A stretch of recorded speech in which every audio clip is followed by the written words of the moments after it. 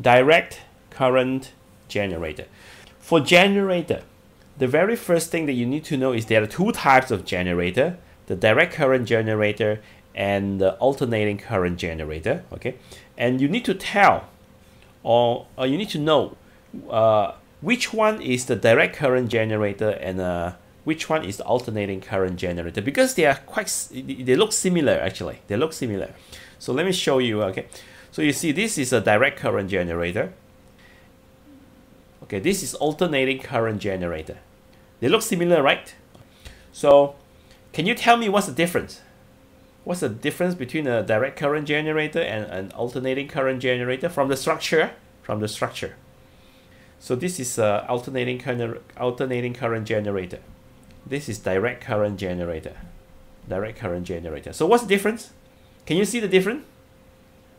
Number of carbon brush. Okay, Cindy say the slip rings. Okay. Yes, it's the slip rings. The difference is the slip rings and the commutator. For direct current generator, the carbon brush is connected to the commutator. Commutator is a split ring. There's a ring, but it's splitted. It's a split ring commutator. We call this split ring. Split ring commutator. This is supposed to be a ring, but it's splitted. So it's a split ring commutator. But for alternating current generator, there's no split ring commutator. Sorry, there's no split ring commutator, but instead they have two slip rings. Two slip rings. Two slip rings. So that's the difference between an alternating current generator and a direct current generator. And then for direct current generator, you need to know how it functions. Okay, so there is a coil here. When this coil rotates, we must have something to rotate the coil. It's either the humans to make it rotate, or you can use petrol. You can use a petrol and use a motor to make it rotate, or you can use the flows of water to make it rotate. Okay. So we must have something to rotate the coil.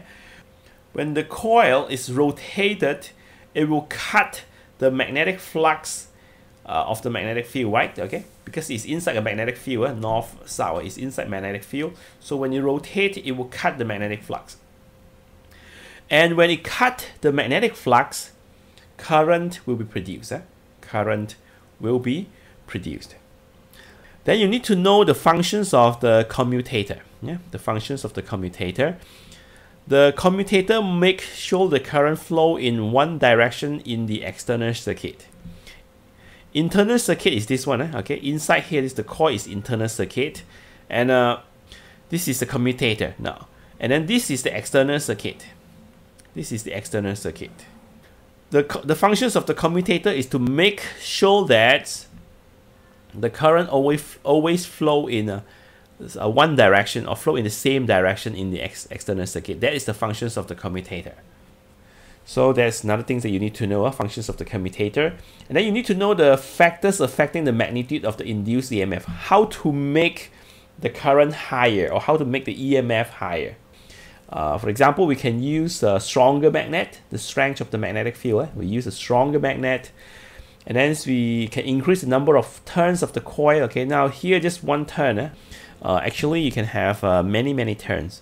Okay, you can have 1 turn, okay, 2 turns, 3, okay, 4, 5, and a lot. Okay, it can even go to a few hundred turns. Okay, so increase the number of turns of the coil.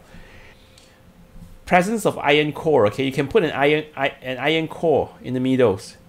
Put an iron core in the middles. Actually, putting iron core in the middles can increase the magnetic field, the strength of the magnetic field. So you put an iron core in the middles, then you can increase the magnitude of the induced EMF. Of course, the speed of the rotation can also affect. Okay, if you rotate faster, then higher EMF is produced. And the last one is the area of the coil. Area of the coil. Okay, how big the coil is. Okay, this is the areas of the coil. The bigger the areas of the coil, and the higher the EMF produced. So that's what you need to know. That's what you need to know. Now let's see here. the current, okay, you can see that the current increase and then decrease, increase, decrease, but at the same side, sorry, this is the voltage. Voltage and current produced is more or less the same actually. So the voltage produced, you can see from 0 go to the maximum and then go down again, 0 go to maximum and go down again, okay. But it's always in the same directions, okay, because always positive. If you go to negative, means that it moves to the opposite directions, okay. But for direct current, you always move in one directions. Now you need to know when the current will be maximum and when the current will be minimum by referring to the positions of the coil. Positions of the coil.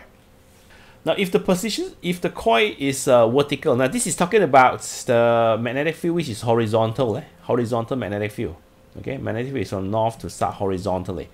If the magnetic field is horizontal, then if the coil, this is a coil, try to imagine that this is a wire. Okay? There's a coil and there's a lot of wire. There's a lot of wire on the coil. Okay? So all this line, okay, this brown line here actually is the wire. Now, when the coil is vertical, vertical means that something like this, okay? It's something like this. It's vertical. When it's vertical, the EMF or the voltage produced is 0. When it's vertical, it's 0. And when the coil is horizontal, horizontal means it's like this. This is horizontal, okay? This is horizontals. And when the coil is horizontal, then the EMF produced is the maximum. When it's vertical again, it becomes 0, and horizontal becomes maximum, and vertical again becomes 0.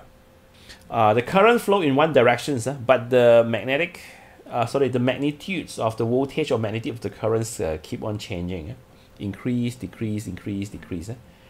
So current is maximum when the coils cut the magnetic flux at right angle. This one, it cut the magnetic flux at right angles. Current is minimum when the movement of the coils are parallel to the magnetic flux. Okay, parallel to the magnetic flux, it becomes 0. Now, some students they may ask why? Why when it's vertical then it's 0, and why when it's horizontal then it's maximum? Why? Okay, and why it keep on changing, right?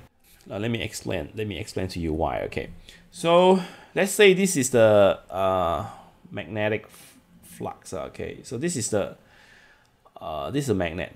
It's a magnet, north, and then this is south, and then that is magnetic flux.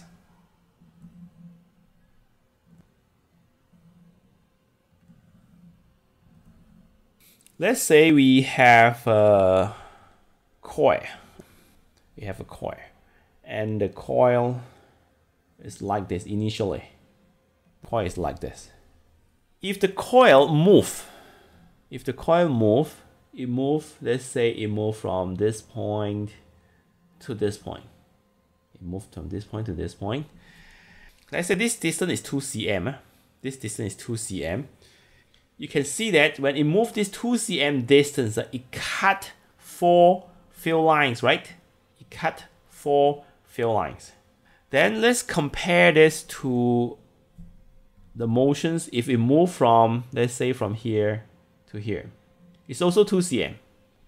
From here to here, it's also 2 cm. Let me redraw it again. Okay? Let's say you move from here to here. Now then you will find that if we move from here to here, even though the distance moving is the same, from here to here or from here to here, the distance moving is the same. But if you move from here to here, you will cut 4 lines, right? But if you move from here to here, maybe you just cut 2 or 3 lines only. Then how about the motions from here to here? So the same distance, okay? So from here to here, if you move from here to here, okay, you can only cut 1 line. And at this point, actually it cut no lines because it's parallel to the field. From here, then we know that when this coil is horizontal, it will cut more magnetic field lines. When it's horizontal, it may move from here to here. Okay, it will cut more field lines compared to the motion from here to here. So therefore, when the line is horizontal, it just move a little bit. Just move a little bit, then it can cut a lot of field lines. Then the current is maximum and the voltage is maximum. But if it's vertical, if it's verticals, it move, okay, it move from left to right, okay. So even though it move a very long distance, but it only cut a little small amount of field lines, and therefore the EMF produced or the current produced is very low. So let's go back to the slide, okay. So therefore, vertical, you move a lot, but then you can only get small amounts of current because it just cuts small amounts of this magnetic flux. But when you are horizontal, you just move a little, you can cut a lot of field lines, and it produce more currents or the highest currents. So that's the explanations. That's the explanations. So here 0, okay, when it's horizontal, maximum, vertical, 0 again, horizontal, maximum again, vertical, 0 again. That is about the current